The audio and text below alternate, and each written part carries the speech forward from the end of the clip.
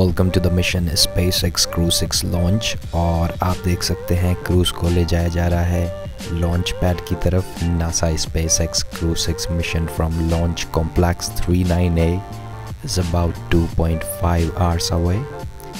और यहाँ पर आप मिलने वाले हैं mission specialist Andrew फाइडे, pilot बूडी हॉवर्ग, commander Stephen बोवन and mission specialist Sultan Al-Niadi.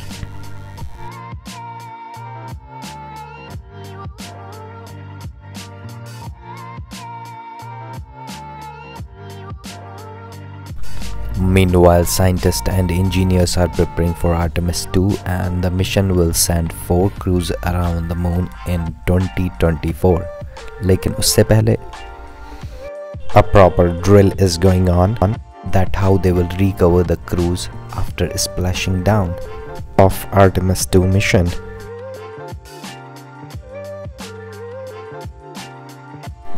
Now the crew has been reached to the launch pad, and the crews at the International Space Station are also preparing for welcoming the Crew-6.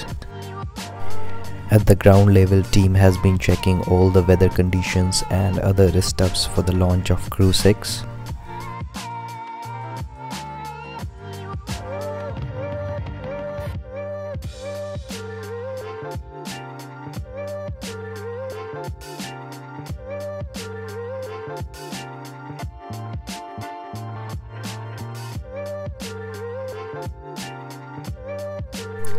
Here you can see NASA SpaceX Crew-6 crew members are now ready to board the Dragon spacecraft.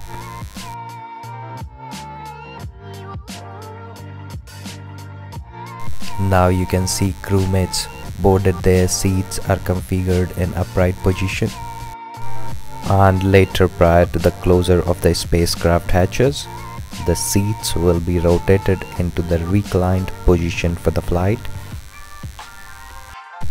Now the helping crew are checking the safety equipments and the suit prior to the liftoff.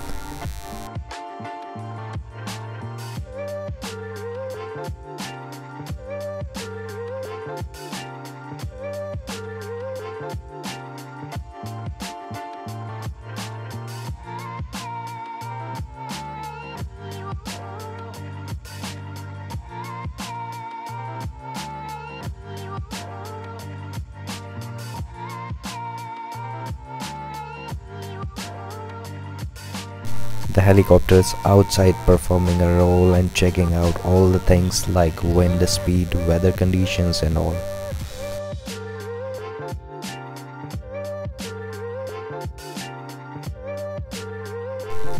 Now everything looks good by the safety check crew. You can see the faces of the astronaut. Everything is looking good and fine. You can see the smile on their faces and can understand that how is the situation right now, what they're really feeling. So everything is looking fair and fine for now, and everybody is waiting for the liftoff. Here you can see the astronauts are waving their hands to safety check crews who are going out from there.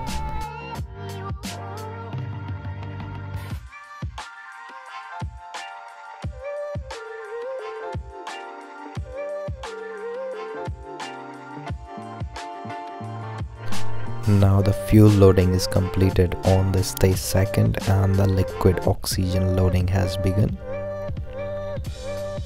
Weather conditions remain extremely favorable, and outside the people are so much excited to see the liftoff view, as everything were going great. But at the moment I have to say I'm sorry that something has been announced by NASA, and the mission has been cancelled. So you can directly hear it from them that why it has been cancelled. And again, we're getting that live view from inside the Dragon. They are passively waiting. It's the ground teams monitoring the detanking process, which we're really just minutes away from finishing. In the meantime, we continue to keep that launch escape system armed just to make sure the crew is safe through the process. Now, after that detanking is complete, one of the next steps will be to disarm the launch escape system. When the Falcon 9 is not fueled, it's in a safe configuration to go ahead and disarm that and go through the next series of steps, including that crew access arm swinging back and retrieving the crew.